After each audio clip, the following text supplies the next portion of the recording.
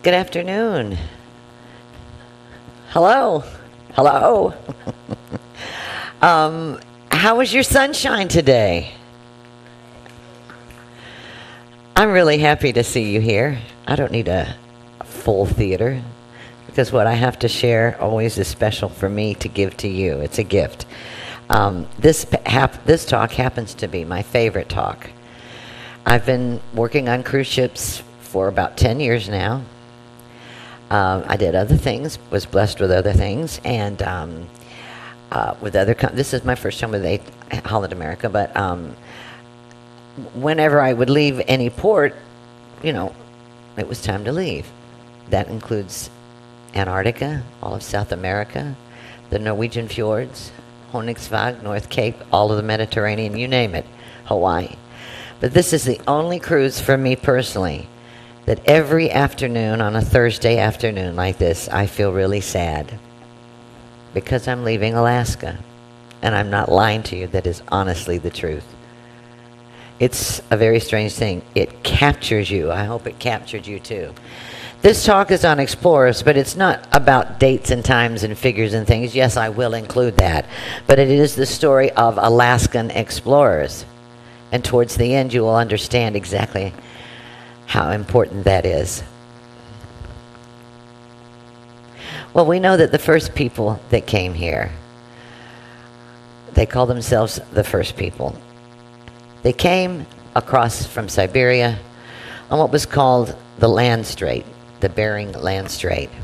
In fact, every first people crossed this land strip would be all of them, the Navajos, the Mohawks, the Aztec, the Mayans, the Incas. They kept moving and moving and moving, and that is because of this land strait right here. Some stayed. Many people say the ones that stayed, like our totem people, and some that live further north, the Aleuts, because there was something about for Alaska for them, but also the Aurora Borealis became something very spiritual. I will say that the Inupiat, who are called Eskimos, came later, and they came on boats. But the people that you have interacted with on this cruise, the Southeast first people, came during this period. And what motivates any creature to keep moving? It is food. Or in many cases in history of different peoples, a desire for more land. For example, the Vikings eventually wasn't just the pilfering of anything. They needed the land, and so those things are the things that make people move, make people go, and it's usually, in this case, it is for the food. And let's face it, if you've had a chance to see any salmon or anything else, there's plenty of food for any kind of animal, including human beings who would live in this area. So this became a very important area for these people. It's believed that they came sometime between 16,000, the folks that we know now, that our first people came between the 16th and 16,000 BC. The first written accounts of any other people coming here, indicating Europeans, as that might be, were the Russians. That happened in 1648. Semyon Desnev, he was sailing from the mouth of the Russian Kolyma River, and he was in the Arctic Ocean, and he got lost, basically. And he went around the eastern tip of Asia, and it's what he thought was part of Asia, but he noticed that there was land to the east. And he talked about it. He was carried off course, and he was near the shores of Alaska. Uncharted territory. No one believed him, but the rumor went on for 75 years. Now, this man, Semyon, was not that well respected because he was semi-literate and not considered part of the aristocracy or the aristocracy navy of Russia. And so, but they knew he had something there. So, in 1725, Russians called for an expedition to answer once and for all if Siberia was in fact connected to this other land. All of the other European countries had made their footprints in this thing we call the New World, not just in North America and South America, but in Asia. And we know the stories of the history of the movement of all those in Western Europe moving in. But Russia had not made, as they called themselves, a footprint, a colonial footprint. So they thought, okay, this may be our last chance, so let's see what's going on. The first voyage was in 1748, and that's Semyon going off course.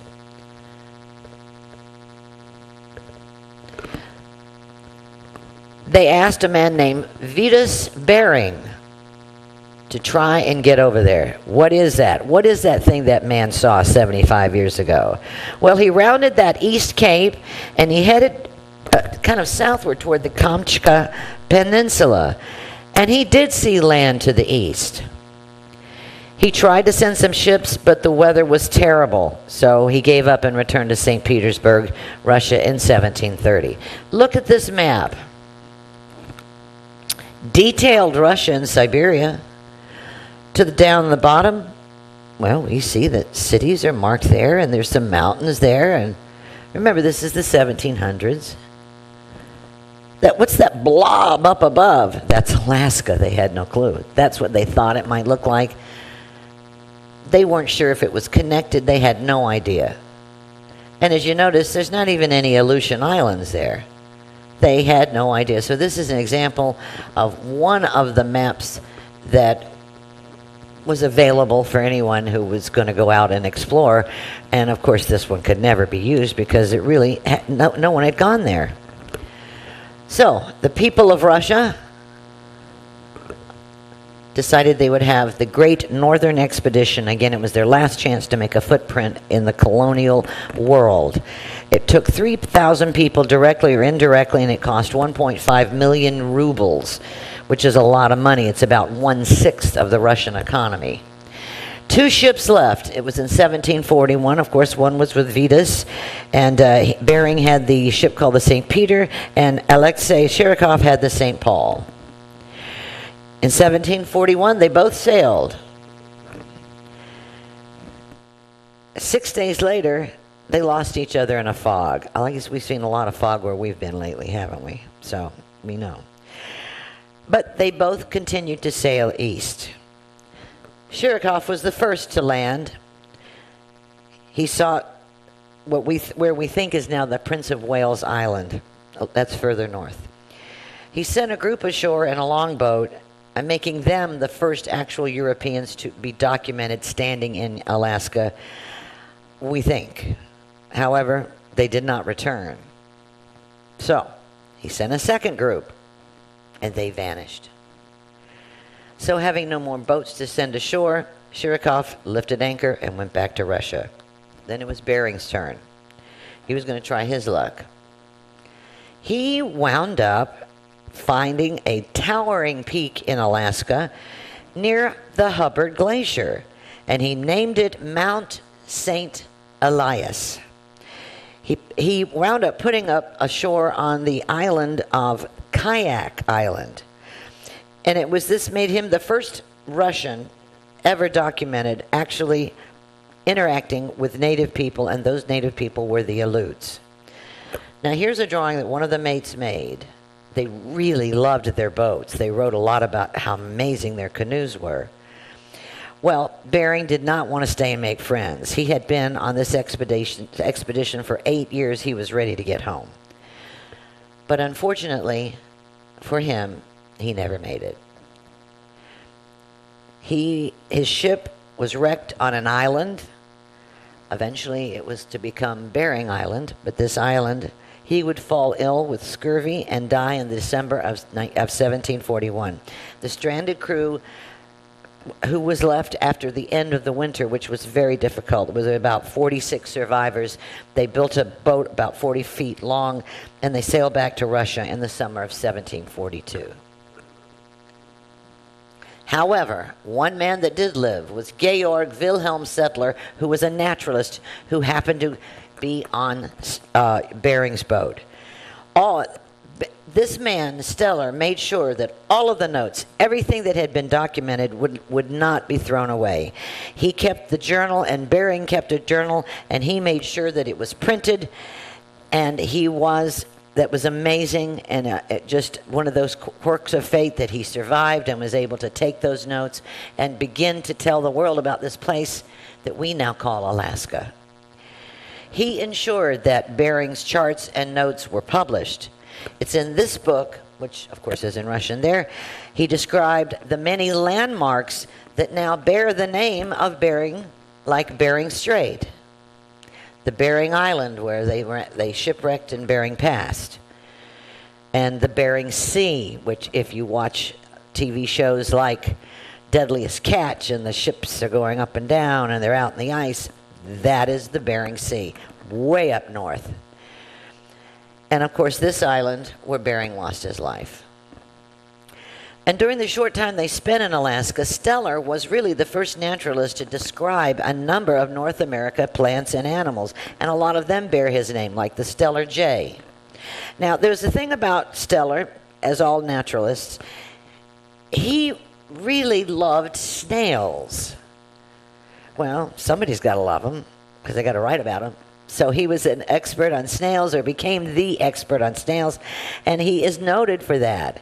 And because he discovered these animals and these shells and the nature of every snail that is found now, that has been found from that 1700s until whenever to the future, every snail in tide pools from California on the west coast all the way up to Alaska, all of them have a scientific name that begins with the word Beringius, Beringius,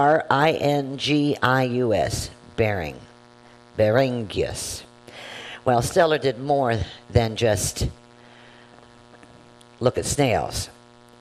He introduced us, as well as working with the first people, to document some very unique lifestyles. Now you're going to see, this is from his publication called The Beast of the Sea. Now you'll see that the animals on the the left-hand side, they look pretty familiar. Those are seals.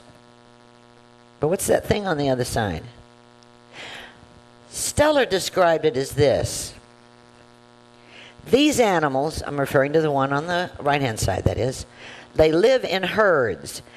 During the eating, they move the head and neck like an ox, then lift the head out of the water and draw fresh breath with a rasping and snorting sound after the manner of horses. Steller called it a sea cow. It came to be known as the Steller sea cow.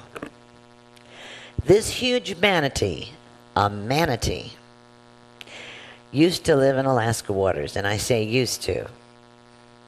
It was the size of a small whale, and they were vegetarians, very docile, just like the manatees that are in Florida. Some of the last ones left are extremely gentle mammal creatures. Unfortunately for them, they were very tasty. They were slow, very slow, and easily hunted. By 1768, only 27 years after their initial discovery by the Europeans, the last of their kind, the Steller sea cow, was harvested.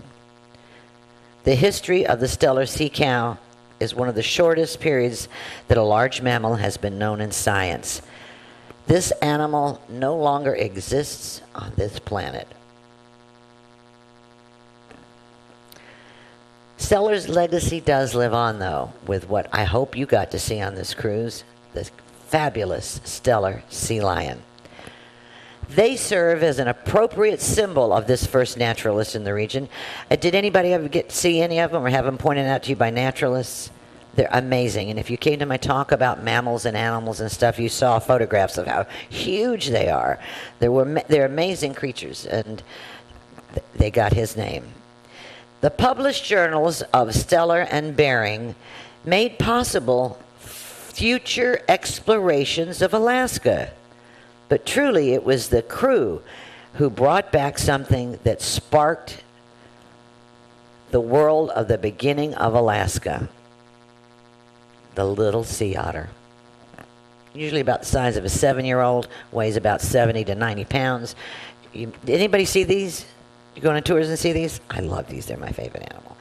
Well, why would this animal make such a big difference? Because they're pelts. If you heard me talk about the pelts, or you saw the pelts when the Rangers were here, they don't have blubber. They don't have fat. What they have is fur.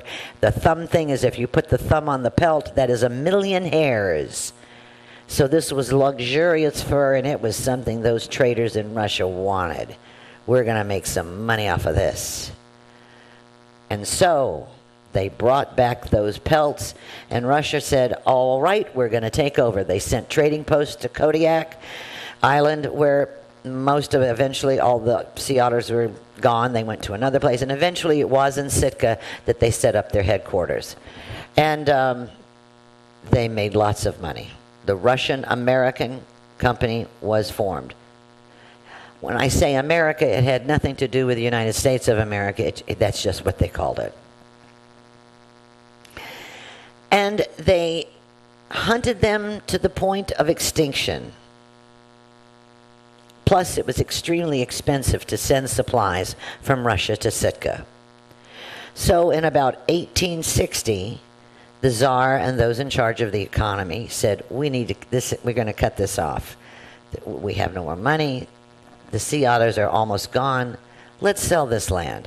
Well, it would make sense that the Russians would perhaps sell the land to Great Britain because there's Canada. However, there's a little thing, a word that's popped up in our news in the last year or so, but it was Crimea. It was the Crimean War that prevented the Russians from even offering a bid to Great Britain because they had fought in the Crimea. So in 1860, the Tsar and the powers that be in Russia came to the United States and said, would you like to buy this piece of land?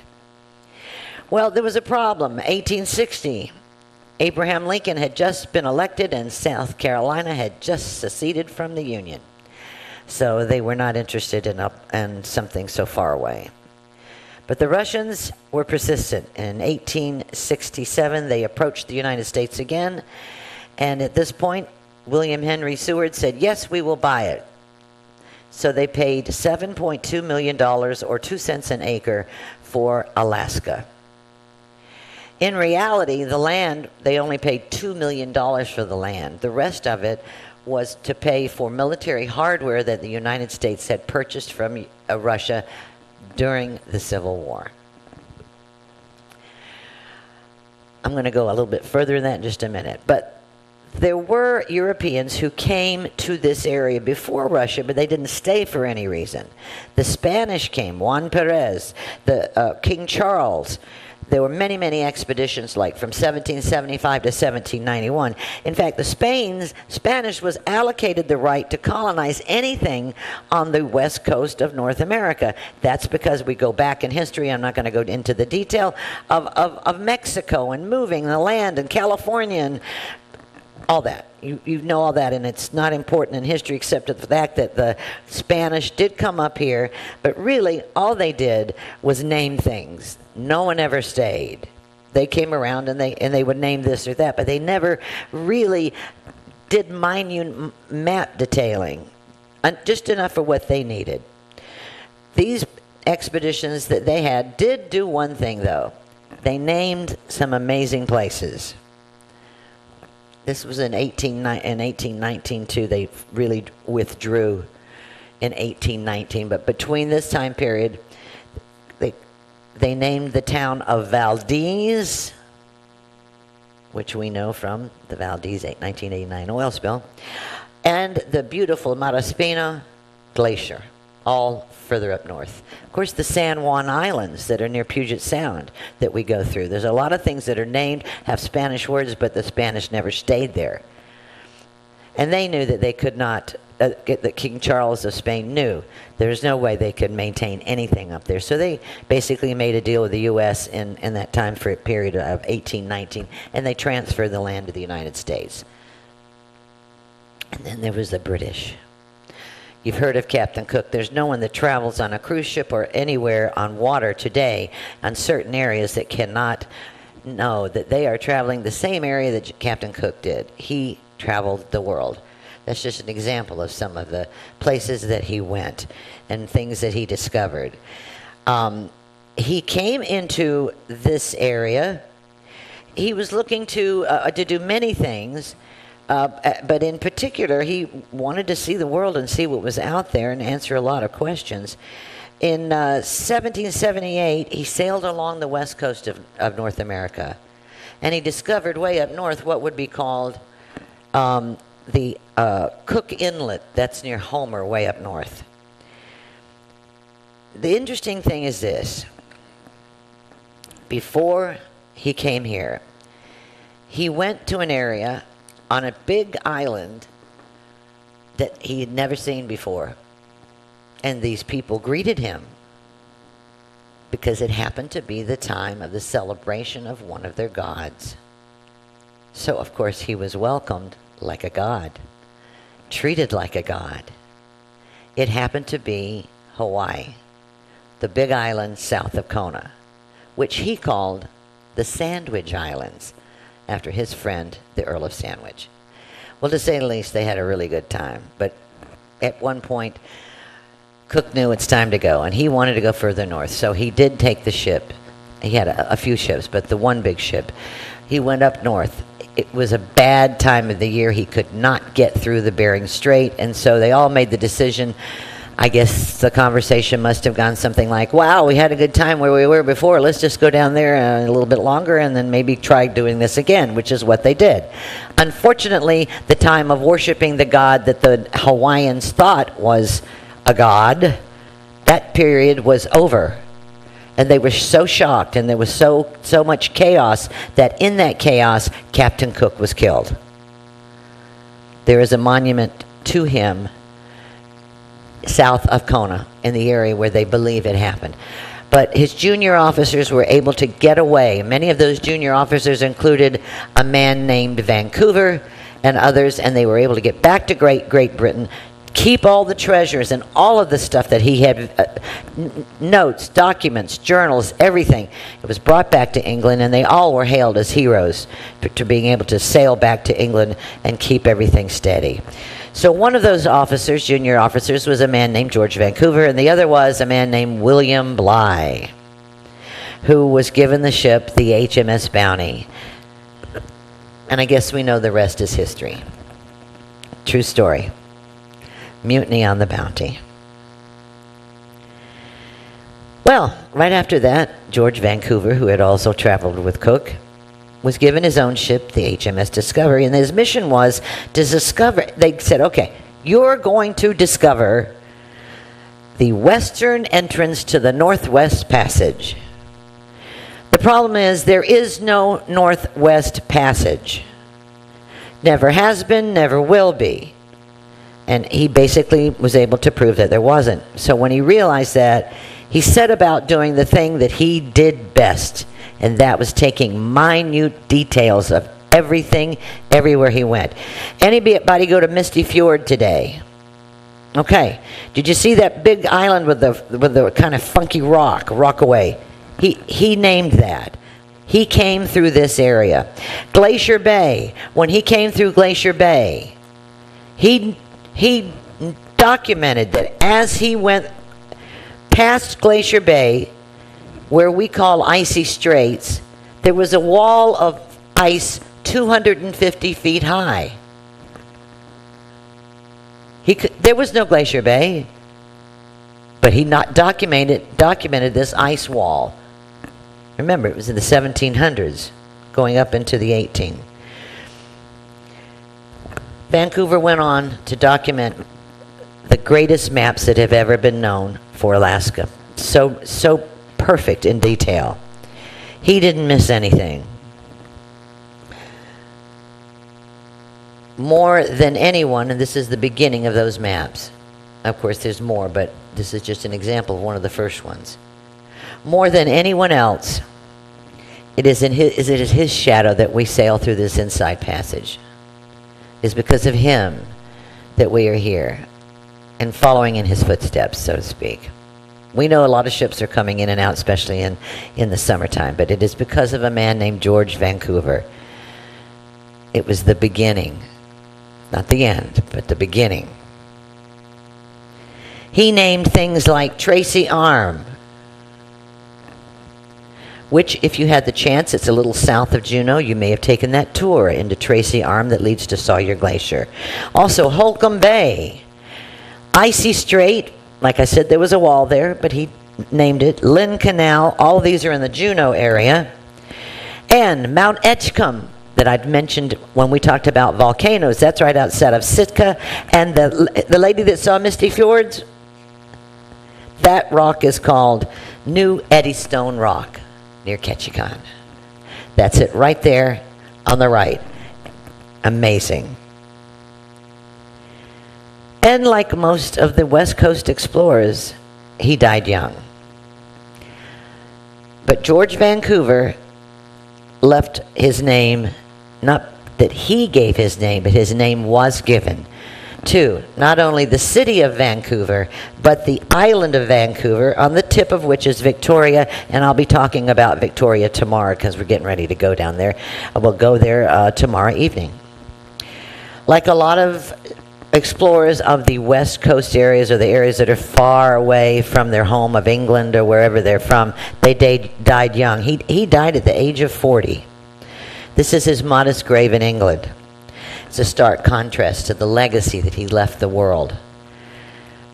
It's impossible to travel in this area, whether in the Pacific Northwest or Canada, without seeing somebody made a statue in honor of him.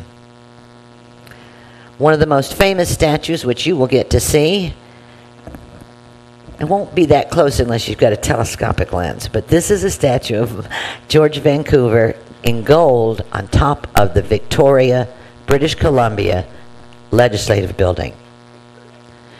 And to honor him. So now we're at the Alaska Purchase. I mentioned Russia didn't want to go to England because of the Crimean War. In 1867, the U.S. said, sure, we'll buy it, $7.2 million. Well, to say the least, the U.S. was not happy about that. The people, they just finished a civil war. If you take the percentage of men who died to the population in 1865, to the percentage of young men today, 7 million young men were killed from 1861 to 1865. To say the least, there were a lot of people that were not happy. They were trying to rebuild their country, whether north or south. Plus, they were trying to expand to the west. So, they called it Seward's Folly. Alaska was called Seward's Icebox. And I suppose Seward, in the long run, if he was alive today, would go, ha ha, the last laugh is on you. That is a picture of the check. Yes, they wrote checks. And that is a picture of the check for the $7 million, $7.2 million. Seward there, kind of a big guy, Secretary of State with the staff. This was in 1867. In 1869, he actually came to Sitka. If you had a chance, or perhaps you knew already, from where we stood on the, where you come off the tender and there's the flat area where all the people are all, if you looked up, that was called Castle Hill. There was a governor's house there at one time, but many decades later it burned. But it is there that the papers were finally, everything was finalized in 1869 between the Russians and the Americans. Now, anybody go to the Saxman Village today? Okay. Did you see this? Didn't tell you? No.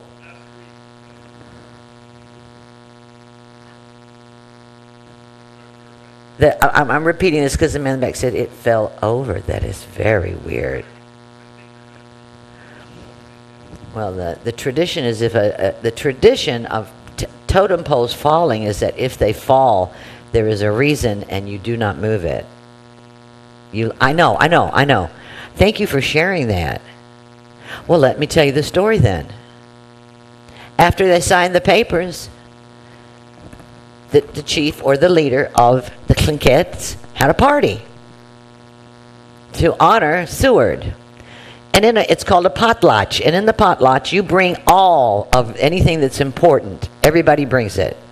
Just like if you go to somebody's house and you bring your casserole or a bottle of wine or whatever.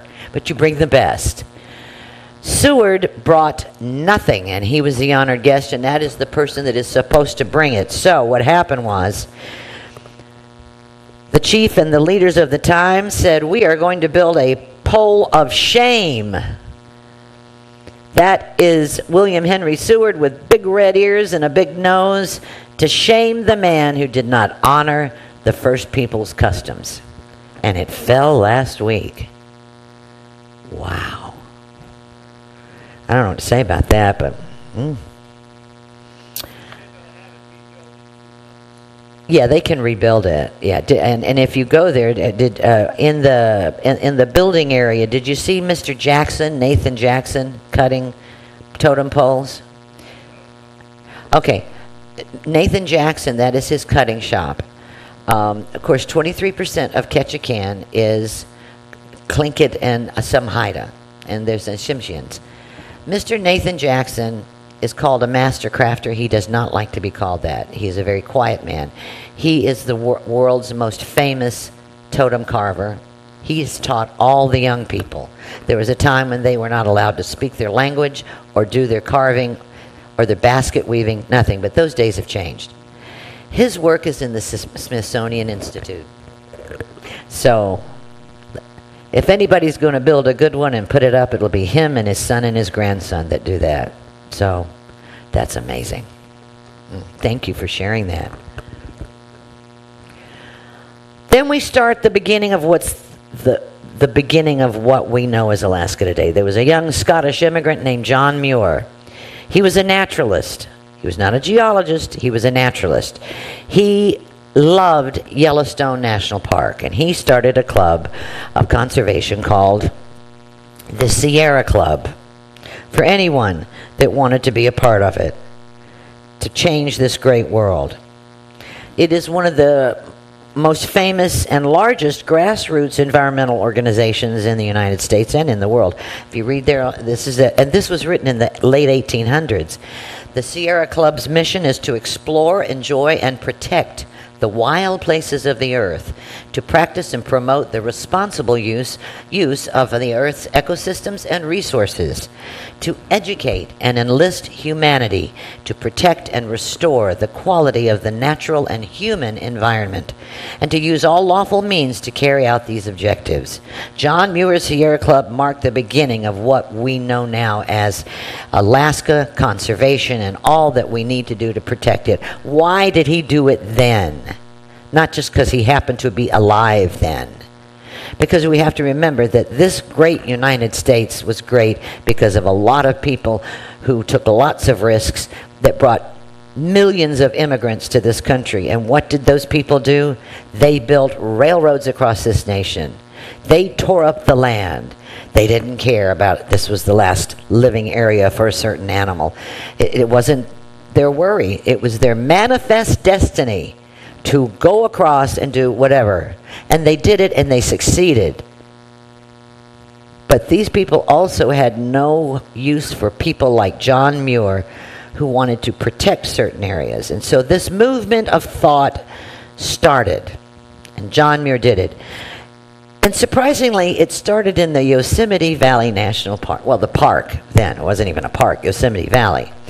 He loved this area. He hadn't been to Alaska yet.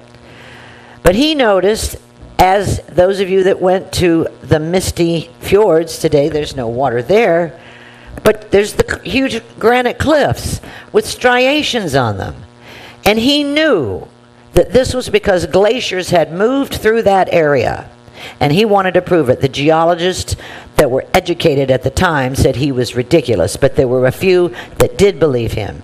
And then he had a chance to go to Alaska to observe other glaciers. So he went to Wrangell. He was with a minister and 5 Tlingit Indians, and they went through the waters from Wrangell, 250 miles in October, to try to go to this area where they could find, they'd been told there were glaciers. Well, he gets to Icy Strait, and he's looking at the map that Vancouver wrote, and it's supposed to be a 250-foot ice wall, and is totally open. So they go in. And there he discovers lots and lots of glaciers. Glaciers move, as you heard from me and also from your rangers. This is what Glacier Bay looked like. John Muir Glacier, named after him, at one time, and here's the movement of it. That's a little cabin that he built, and this is what's interesting. Muir was a wonderful writer, and he went to Alaska 5 different times, and everything he wrote and documented, he would send to the San Francisco Examiner, and they would send it out by telegraph to all these newspapers all over the United States and the world. And suddenly people want to hear about this. What's this place? What is this place? You got to go to Glacier Bay. His book, Travels in Alaska, is still available. They were selling it, the Geographic people were selling it on board. But I'm telling you right now, if you've got a Kindle, you can get it free. I did. And his writing is so remarkable that everyday people like you and I can understand it. But if you were a scientist or a geologist or a climatologist, you'd get it too and you'd enjoy it. It is still being read today. An amazing man who believed in nature, conservation, and discovery. Marvelous books, marvelous thoughts. He was a big influence, all those writings. And in fact, he inspired a man named John Harriman. He was one of the richest men in the world at the time. Edward Harriman, I'm sorry. And he basically created the first cruise to Alaska. He gathered some of the greatest minds of the day, greatest scientists, and he, as the owner of the Union Pacific and the Southern Pacific Railroad, he was so inspired by Muir's stories that he wanted to go up there, so he got the best steamship he could find, got these people on board, and had the first cruise to Alaska. This was a great public relations move for Alaska. Through the photographs of Edward Curtis, the paintings of Louis Fuertes, and the words of one of the great naturalist writers of the time, John Burroughs, Alaska was brought into the spotlight of the world all over. The Harriman series that you see here was written not just by Harriman, but also, of course, John Muir. Together, they wrote this. There were 14 volumes. They hired several scientists to write volumes on different animals. 14 volumes, took 17 years to publish, and it's still being used today by scientists. So, while naturalists and scientists and others were enjoying it, suddenly, there you go. Gold, gold, gold, gold. That's what all the newspapers said. There had been other gold rushes, but this was a big one. When the ship came down from the Alaska area into Seattle, there was, I think, approximately anywhere from $80 to $92 million worth of gold that these people had found. And you can bet your bottom dollar that everybody wanted to go and find the gold. The gold rush was on.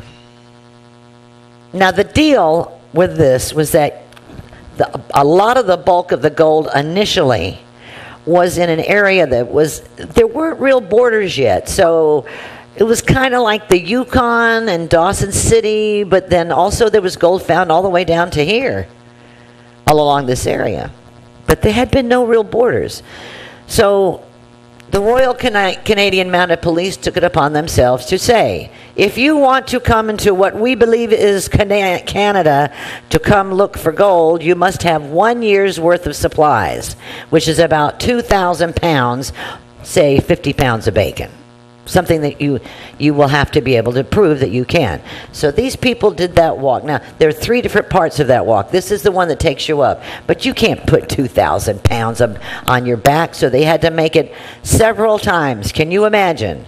And at the top of the mountain, there'd be 7 or 8 Royal Canadian Mounted Police, who I love. I think they're great. They stood right there and said, tell us what you've got. Put your stuff here. You know, blah, blah, blah, and then when you get back, and we know the rest of the Klondike story. Interesting fact, though.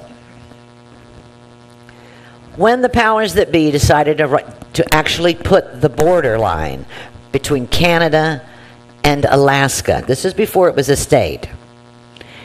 They said to Canada, well, you decided to stay at the top of the mountain. That's where you stopped people. You didn't bother to go down to the bottom.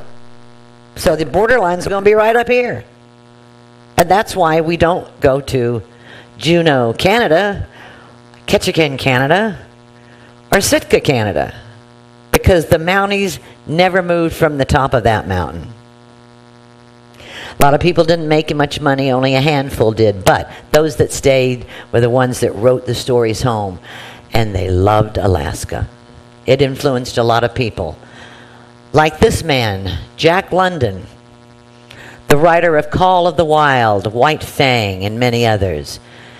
How many of you remember when you perhaps were a child and you read Call of the Wild? If you have not read it, get it. If you have a Kindle, it's 99 cents.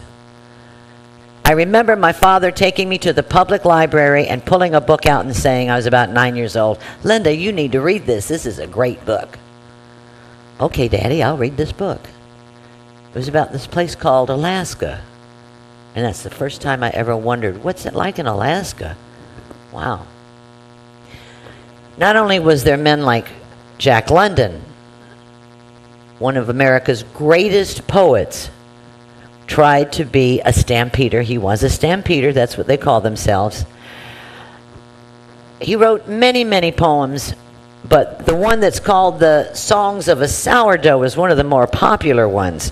He was one of America's greatest poets. And his trip to Alaska and the Klondike area really changed his life. I want to read just one little verse. He was on a beach somewhere in Alaska, and he picked up a little piece of sand, and he put it in his hand. Years later, he remembered it and wrote this. For look within my hollow hand while round the earth careens, I hold a single grain of sand and wonder what it means.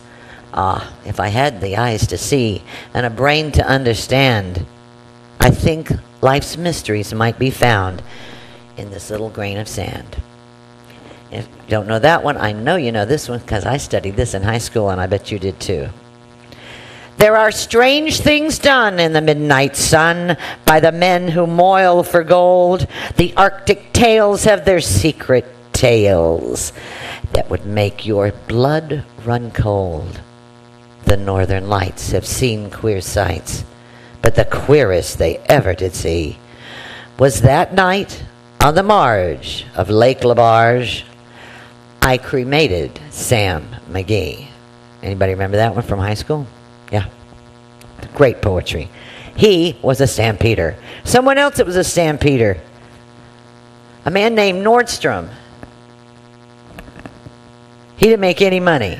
He sold what little he had, took back, opened a shoe shop in Seattle, and the rest is history. Ladies who like shoes know Nordstroms. Right, ladies? Yep. Mr. Nordstrom. Okay. He was one of them, too. But here's something that begins the true story now. We're transferring. We've gone from the Russians, and we've moved forward, okay? Now we're in the 1900s.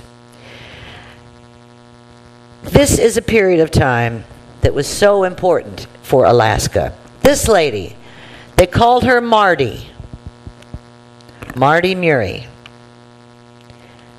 She came at a very critical time. Born in Seattle, when she was a little girl, her family moved to Alaska in Anchorage. Her father had worked for the government. This area was, of course, still a territory. She was a true trailblazer. She was amazing. She was the first woman to graduate from the University of Alaska. And to describe her as unique is an understatement. She could talk to Congress as well as she could count reindeer and caribou on a large field. It was all the same to her. It was a passion. Everything in her life was a passion. She married Olaus in 1924. He in himself was a famous biologist and one who did studies on animals. And together, what a team. They loved each other. They went everywhere. They had 3 children. When they went up way past Nome to do whatever the studies were, there are photographs of them with their 3 children and one baby with all this netting because there's lots of bugs way up there. So they're all covered in, and she's got the baby on the backpack, and they're going on the dog sledding in the winter because she believed in this area. She believed it, and she loved her husband, and she wasn't just a wife, she was his friend, and they did it all together.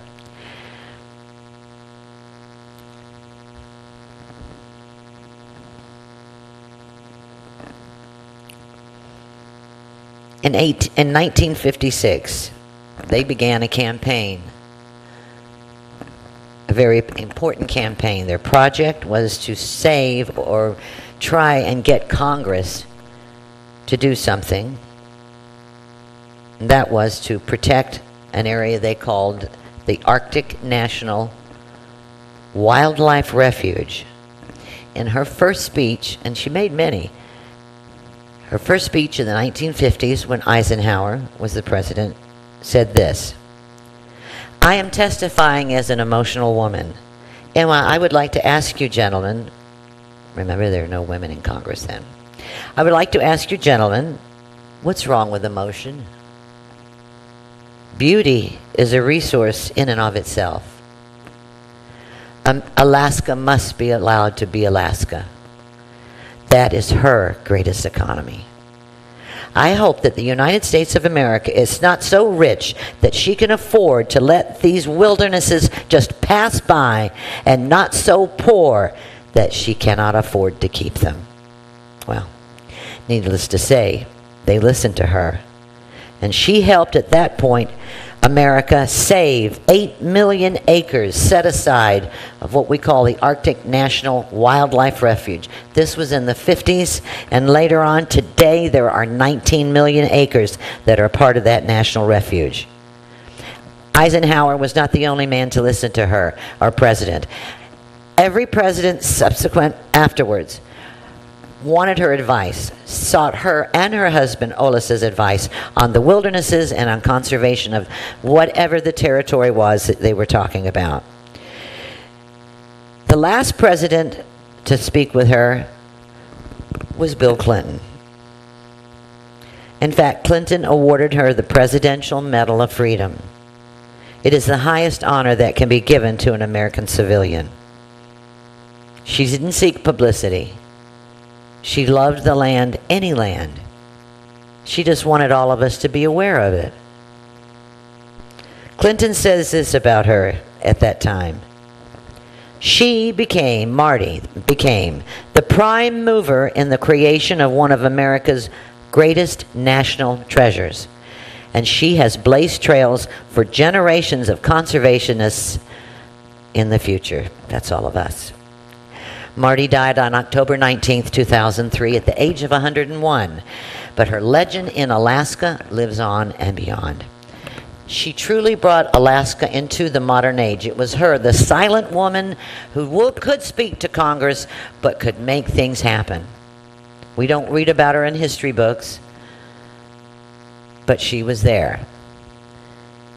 And it's because of her that our lands are now wildernesses. 50 years ago now, this year, President Johnson signed the Wilderness Protection Act, which doesn't include just Alaska. It includes wildernesses all over the United States. And you have an opportunity, if you look it up on Google or ask other folks wherever you live, hey, let's go visit a wilderness near us, because it's the 50th anniversary of the signing of the Wilderness Protection Act. So go to the maps, go look and find and see if you can find your own wilderness. 56% of Alaska is protected because of the work of the conservationists, and in particular, Marty. Now, the wilderness is amazing. Change a little bit here. You may or may not have heard of a man named Christopher McCandless. He left the conventions of modern society and he hiked into the Alaska wilderness with a very little food and equipment. It was suicide. His 1992 disappearance led author John Krakauer to investigate and write the book Into the Wild, which was followed by a movie in 2007. True story, interesting book. I talk to park rangers a lot, and I've asked several of them about this thing called the McCandless phenomenon. It's where young people come to Alaska to challenge themselves against an unforgiving wilderness where the possibilities of rescue are remote at best. Krakauer is the first to say that they are not really arrogant. They actually have an overwhelming desire to be the first to explore some blank space on Earth. But there are no more blank spaces. We know they're there. There may be mountains unnamed, but we know they're there. This desire to travel to unknown and uncharted areas is a basic human instinct that you and I have. How many of you have been to Alaska before? Look at those hands. That's why every Thursday afternoon I get sad. I'm leaving Alaska. I'm even sadder now because I'll be leaving on Saturday with you to go on vacation and my contract's over. And I'll go, oh, it's my last Alaska. That human desire to see something that perhaps no one else has seen. To feel something. Did you, somewhere along this week, don't answer, just rhetorical question, did you somewhere, but in this cathedral of Mother Nature, wherever you went on a tour or into Glacier Bay or saw some animals that took your breath away, did you suddenly feel very small? Not because the mountains are big, but suddenly the real you is right there. No health worries, no worries about money, no worries of anything. It's the real you, no ego. The real you that first time you ever saw a lightning bug, that feeling. Or the first time you walked in a creek. Or maybe the first time you ever saw a mountain. Or maybe the first time you saw the ocean. There was no words to describe it. There was just this, wow. That childlike wonder still remains in you. And that's why people come back and back and back. Because it reminds them that they didn't lose it. It's still there. And that's why Alaska is one of the most, that among many things, is one of the most repeated cruises of all cruises ever existed. When I walk off this ship on Saturday, Alaska will be going with me. I'm not talking about photographs and anything. Alaska is in my heart now. And I've had the chance to do this for 16 weeks. So you can imagine. I hope that has happened for you. I hope that you've been able to find a place of peace and serenity where nothing can hurt you. It's all just right there. This wilderness, this land that you know will never be destroyed, that is protected, one of the few places in the world left that no one, when you come back, you know you're going to see it the same thing. We all are out there struggling. But the struggle's not so bad. We know change happens. We adjust to change. So does Mother Nature. We've seen that throughout the week. Alaska is an amazing state, and you've only seen part of it. Of course, it became a state in 1859. Holland America will take you further if you want to someday. I hope you took a picture of a license plate, because I really like these license plates. The Last Frontier, and guess what? It really is. From Mount McKinley to the Barren Lands, all of us, cruise ship passengers, lumberjacks, girls who cook, ladies that cook the crab. Look, you see them all, panning for gold. The guy that takes care of the baby bears and the wolverines. All together we are Alaska. Whether it was the first people, the Russians, George Vancouver, John Muir, Harriman, the Murdays, the Robert Surfs services, the Jack Londons of the world, the Nordstroms of the world, guess what? We are all Alaskan explorers. There's Cook and the Murdays, the Memories, The walking through the timber forests, seeing that spruce tree, it's such a special tree you don't see very often, and the glaciers. And proudly to say, Holland America opens her bow to you. Yes, we are all Alaska explorers. It hasn't ended. It continues. Not only are we all Alaska explorers, we are pilgrims of this world. I'm going to show you some photographs for last minute memories, perhaps. Take all of this back with you and come back to Alaska.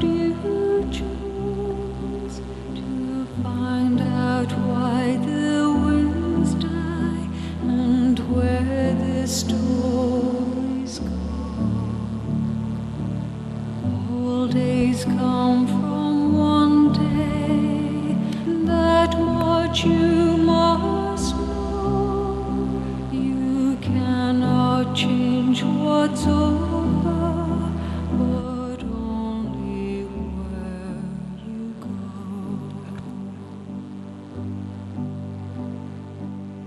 One way leads to diamonds, one way leads to gold, another leads you only to everything you're told. In your heart you wonder which of these is true, the road that leads to nowhere, the road that leads to you.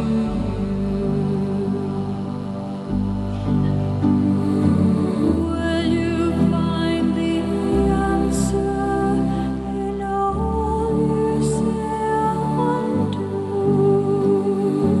Will you find the answer in you?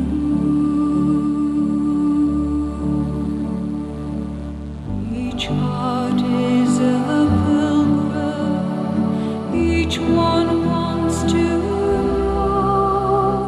the reason why the winds die and where the stories go. Pilgrim, in your journey, you may travel far. Oh, pilgrim, it's a long way to find out who you are. Pilgrim, it's a long way to find out who you are. Pilgrim, it's a long way to find out who you